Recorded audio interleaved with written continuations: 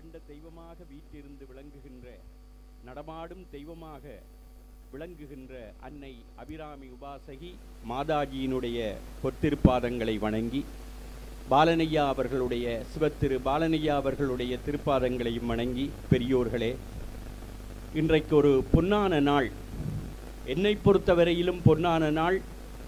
இந்த மந்துவில் புதுக்குடியிருப்பு பகுதிக்கும் ஒரு பொன்னான நாள். அன்பர்களே, 3 ஆண்டுகளாக எந்த தெய்வத்தை நான் தரிசிக்க வேண்டும் என்று காத்திருந்தேனோ அந்த நன்னாள் என் மண்ணிலேயே எனக்கு கிடைத்திருக்கிறது. அநேகமாக நான் நினைத்தேன், வெளிநாடுகளுக்கு அடிக்கடி நான் செல்பவன், டென்மார்க் பிரண்டாபதியிலே போய் அன்னையை பார்ப்பேன் என்று நினைத்தேன். அன்னை என்னை தேடி வந்தது போல இங்கே வந்திருக்கிறார்கள். இது நான் செய்த தவப்பயனாக நான் நினைக்கிறேன். பெருமக்களே, இந்த பாக்கியம் யாருக்கு கிடைக்கும்? பெரிய பெரிய கோடான கோடி பொருட்செலவிலே வீடுகளை கட்டிவிட்டு குடிபூறுகின்ற பொழுது, சாதாரணமாக போகின்ற அந்த சூழ்நிலை இருக்கின்ற பொழுது, இந்த 5 வீடுகளும் செய்த பாக்கியத்தை நான் என்ன என்று சொல்வேன்? அன்னையே எழுந்தருளி அவர்கள் செய்த அந்த அருட்செயல்களை நீங்கள் பார்த்தீர்கள். வீடுகளை கட்டிவிட்டோம், கொடுத்து விட்டோம் என்று இருக்கவில்லை. எனக்கு மெய்யெல்லாம் சிலிர்த்தது, தேகமெல்லாம் இரும்பூதைதது, மெய் சிலிர்த்து விதிர்த்தது.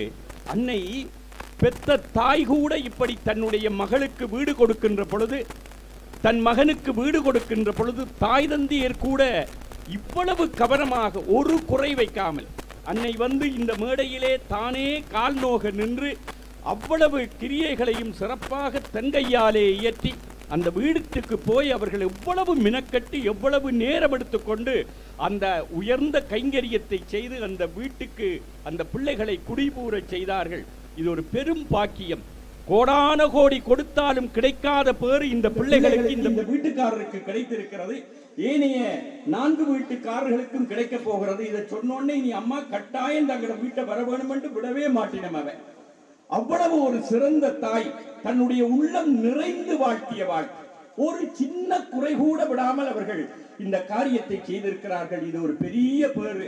அவர்கள் அன்னை வந்து இறங்கி வருகின்ற பொழுது அந்த நாதஸ்வரக்காரர்கள் மிக சிறப்பாக வாசித்தார்கள். ஒரு அருமையான பாடலை வாசித்தார்கள்.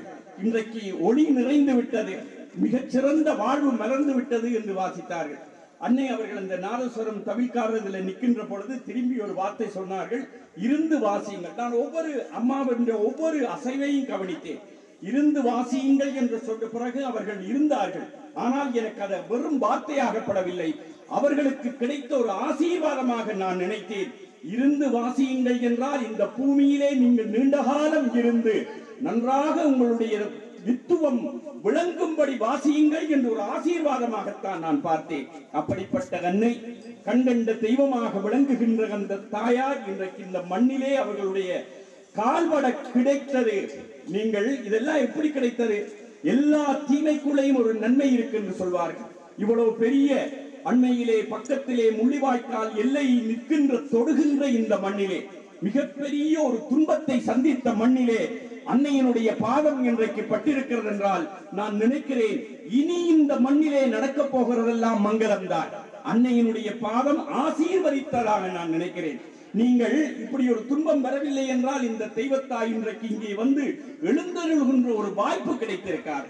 அன்னையினுடைய அந்த அருள் வரலாற்றை உங்களுக்கு ஒரு முறை மிகச் சுருக்கமாக நான் நினைவுபடுத்த விரும்புகிறேன்.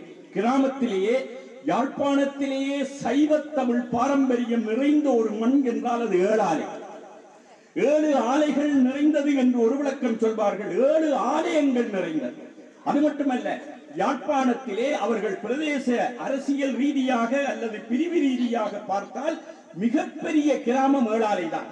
ஒரு கிராமத்திலே வடக்கு தெற்கு என்று இருக்கலாம், ஆனால் 7 ஆலையிலே மட்டும்தான் வடக்கு 7 ஆலை, கிழக்கு 7 ஆலை, தெற்கு 7 ஆலை, மேற்கு 7 ஆலை என்று 4 திசைகளையும் பிரித்து சொல்கிற அளவுக்கு அவ்வளவு பெரிய ஒரு கிராமத்திலே, புகழ்பூத்த ஒரு தெய்வீக குடும்பத்திலே மிக அருமையாக திருநாவுக்கரசு மகேஸ்வரி தம்பதிகள் பெற்ற அந்த பெரும் பயனாக அவர்கள் செய்த ஒரு பெரும் பயன், அந்த பயனாக அவர்கள் பிறந்தார்கள். லலிதாம்பிகை என்று எங்கள் அன்னைக்கு இயற்பெயர் வைத்தார்கள். லலிதம் என்று சொன்னால் நிறைந்தது, கருணை மிக்கது.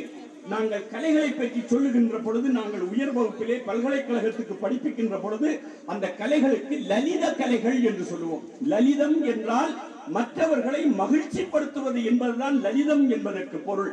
அந்த லலிதாம்பிகை என்ற இயற்பெயரோடு பிறந்த அந்த பிள்ளை, அந்த தெய்வீக குழந்தை பிறக்கின்ற பொழுதே தன்னை அன்னையினுடைய கருவிலே திருவம் கொண்டு அந்த பிறந்த பிள்ளை வளர வளர தெய்வீக சிந்தனை. அவர்களுடைய ஜனன தினம் ஒவ்வொரு ஆண்டு மிகச் சிறப்பாக டென்மார்க்கிலே கொண்டாடப்படுகிறது. தை மாதம் 24ஆம் தேதி. எனக்கு அந்த 6ஆம் நம்பர் என்பது ஒரு மகிழ்ச்சிக்குரியது. அந்த அன்னை கலைகளினுடைய வடிவமாக விளங்குகின்ற அந்த அன்னை தை மாதம் 24ஆம் தேதி இந்த உலகத்திலே ஜனனமானார்கள். அந்த பிள்ளை வளர்கின்ற பொழுதே தெய்வ அருளோடு வளர்ந்த பிள்ளைக்கு 9 வயது நடக்கின்ற பொழுது ஒரு நாள் அவர்களுடைய வீட்டிலே ஒரு சின்ன கோவில், யாழ்ப்பாணத்திலே, அதுவும் மேலாதை மண்ணிலே வளவுக்கிலே எல்லாம் பெரிய கோவில்கள் மூலையிலே இருப்பது வழக்கம். அந்த கோவில் நாவல் மரத்துக்கு கீழே அன்னை இருக்கின்ற பொழுது அதுக்கு கொஞ்ச நாளைக்கு முதல் நாளேயே எப்ப பார்த்தாலும் அவர்களுடைய திருமேனியிலே ஒரு தெய்வீக உணர்வு. அன்னையே தோன்றி, அபிராமி அன்னையே தோன்றி, மகளே உன்னுடைய திருமேனியை நான் குடிகொண்டு நிரந்தரமாக நான் வாசம் செய்ய போகிறேன் என்று சொன்ன அந்த வார்த்தை யாருக்கு கிடைக்கும்? தெய்வங்களுக்கு. இந்த கலியுகத்திலே தெய்வம் நடமாடுகின்ற மனித உருவத்திலே தான் வரும்.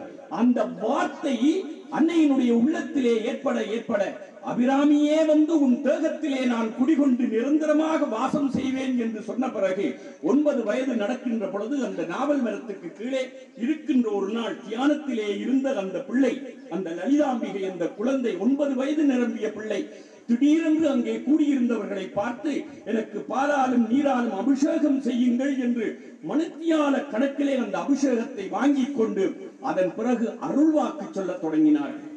தீராத நோய்களை எல்லாம் தீர்க்க தொடங்கினார்கள். எல்லாருக்கும் அந்த குழந்தையினுடைய பெருமையும் சிறப்பும் எல்லாருக்கும் தெரிந்தது. அந்த குழந்தை வளர வளர அருளும் திருவும் அபிராமி அன்னையினுடைய கருணையும் வளர்ந்து அவர்கள் இந்த நாட்டை விட்டு அவர்களுக்கு திருமணமாகின்ற பொழுது கூட கனவிலே அபிராமி அன்னை ஒரு மூதாட்டி தோற்றத்திலே வந்து, அளவட்டியை சேர்ந்த பாலன், ஐயா அவர்தான் உனக்கு கணவர் என்று தெய்வமே வழிகாட்டி நடந்த திருமணம். அருமையான திருமணம், அது தெய்வீக திருமணம். அவர்களை கரம் பற்றி அவர்களுக்கு ஒரு மகன் 1994ஆம் ஆண்டு அன்னையும் ஐயாவும் தங்களுடைய பிள்ளை ஒரே மகனோடு டென்மார்க்குக்கு அவர்கள் புலம்பெயர்ந்து போனார்கள். இப்போ ஒரு கேள்வி வரும், ஏன் அன்னை அங்கே போனார்கள், டென்மார்க்கிலே ஏன் போனார்கள் என்றால் அதுக்கு ஒரு பெரிய விளக்கம் நான் சொல்வேன். உண்மையாக அதைத்தான் நான் நம்புகிறேன்.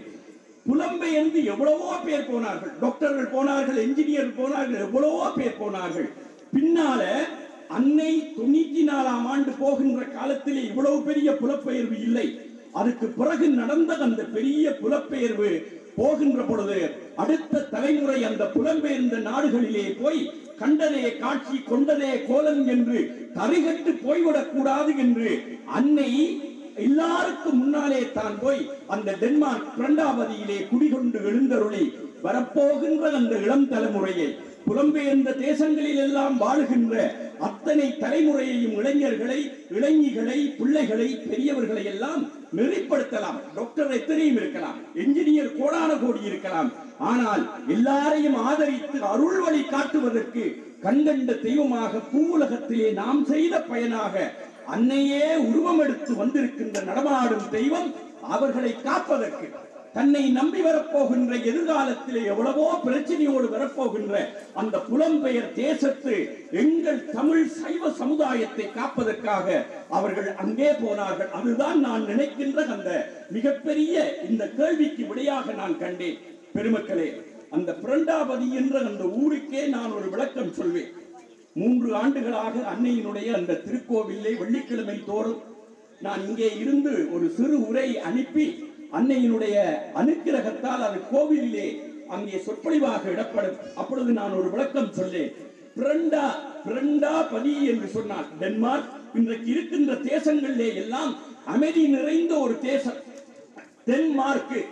அந்த டென்மார்க்க நீங்க தமிழ்ல எழுதினா டென்மார்க்க, நன்றி, டென்மார்க்கை நீங்கள் தூய தமிழ்ல எழுதினால் எப்படி வரும் தெரியுமா? டேனா முன்னுக்கு வராது, தென் மார்க்கு என்று வரும். மார்க்கு என்பது மார்க்கம். தென் மார்க்கம் என்றால் யாருக்கு தென் மார்க்கம்? இந்த உலகத்திலே வாழ்ந்து மறைந்து போகிறவர்கள் தெற்கு திசையாக போவார்கள். அந்த ஐரோப்பிய நாட்டினுடைய தென்மார்க்கமாக இருக்கிற அவர்களுடைய இறுதி காலம் போகின்ற அந்த தென்மார்க்கு தேசத்திலே பிரண்டாபதிக்கு கூட ஒரு அருமையான விளக்கம் இருக்கிறது. பிரண்டாபதி நீங்கள் அதை பிரிச்சீர்கள் என்றால், பிரா என்று சொன்னால் பிராணன், உயிர்.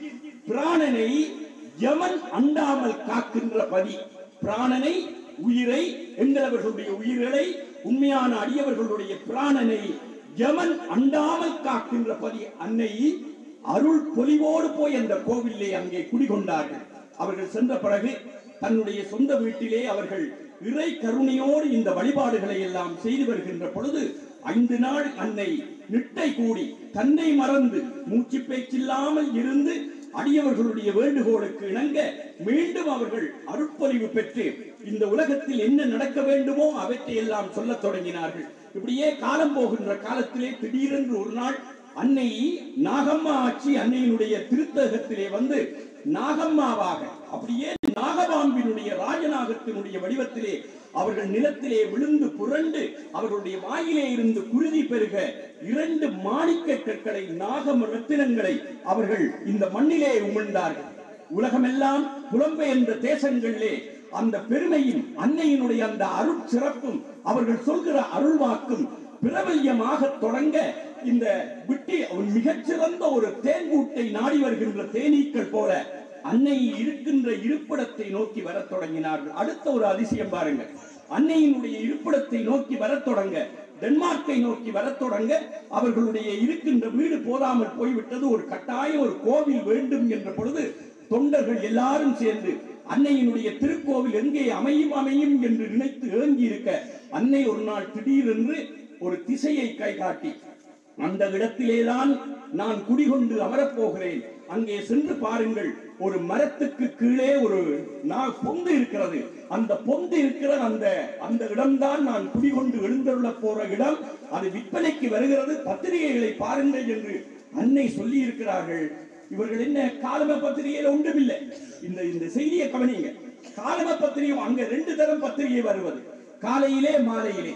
இதை கேட்டவுடனே அன்னை கூறிவிட்டார்கள் என்று ஓடி போய் அந்த மாலை பத்திரிகையை எடுத்து பார்த்தால் காலையிலே இல்ல, அன்னையினுடைய அருள்வாக்கு சொன்ன உடனே போய் பார்த்தால் மாலை பத்திரிகையிலே அருமையான ஒரு விளம்பரம் வந்தது. அன்னை எந்த இடத்தை கைகாட்டினார்களோ, எங்கே நான் குடிகொண்டு எழுந்தருள்வேன் என்று கைகாட்டினார்களோ அந்த இடத்து விற்பனைக்கு வந்திருந்தது. ஆனந்தத்தோடு அந்த இடத்திலே கோவில் அமைந்தது. 2007ஆம் ஆண்டு என்று நினைக்கிறேன். அது வெள்ளனவே அந்த கோவில் அமைந்திருந்தாலும் கூட 2007ஆம் ஆண்டு கும்பாபிஷேகம் நடந்தது. 2007ஆம் ஆண்டிலேயே ராஜகோபுரத்திற்குரிய அந்த பணிகள் எல்லாம் தொடங்கி 6ஆம் மாதம் 14ஆம் தேதி 2014ஆம் ஆண்டு அந்த அன்னையினுடைய ராஜகோபுரத்தோடு கூடிய அந்த பெருங்கோவிலே மிகச்சிறந்த கும்பாபிஷேகம் நடந்து அருமையான காட்சி. எல்லாரும் தேடி வந்தார்கள். அன்னை அவர்கள் அருள் வாழ்க்கை வாழ்வது மட்டுமல்ல, தான் செல்கின்ற இடமெல்லாம் திசையெல்லாம், இலங்கையிலே இன்னும் வெவ்வேறு நாடுகளிலே எல்லாம் தன்னுடைய சைவத்தமிழ் மக்கள் குழந்தைகள் அந்தரிப்பதை பார்த்து அவர்கள் பொறுத்திருப்பதில்லை. மன்னாரிலே எவ்வளவோ உதவி, மலையகத்திலே எவ்வளவோ உதவி, மட்டக்களப்பிலே எவ்வளவோ உதவி. இன்றைக்கு நீங்கள் பார்க்கிறீர்கள், இதுக்கு மேலே இன்றைக்கு ஒரு வீடு கட்டுவதாக இருந்தால், ஒரு சிறு வீடு கட்டுவதாக இருந்தாலே இன்றைக்கு எத்தனை லட்சங்கள் வேண்டும். அப்படி இருக்கின்ற பொழுது உண்மையா நான் அந்த பின்னாலே சிரம பரிகாரத்துக்கு போன பொழுது நான் இந்த இனம் மதம் எதுவும் சொல்வதாக நீங்க நினைக்கப்படாது. அந்த குடிசைக்குள்ளே ஜேசுபிரான் படங்கள், நானும் தம்பி கிரியும் போனோம். அதுக்குள்ள புனித ஜேசுபிரானுடைய படம். அம்மா வேறுபாடு பார்த்தாவா, அம்மா மதம் பார்க்கிறாவா, இனம் பார்க்கிறாவா, மொழி பார்க்கிறாவா? பெத்த தாய் தன்னுடைய சொந்த பிள்ளைக்கு எப்படி அந்த வீட்டை கையளிக்குமோ அப்படி நிறைந்து நிறைந்து ஒரு தமிழ் வழிபாடுதான் இங்கே நடந்தது. அவர்கள் வாய் திறந்து பேசவில்லை, பெரிய மந்திரங்கள் உச்சாடனம் பண்ணவில்லை, மந்திரமில்லை, தந்திரம் இல்லை. ஆனால் நெஞ்சம் நிறைய அந்த வாழ்த்துக்கூடோடு வாழ்த்தினார்கள்.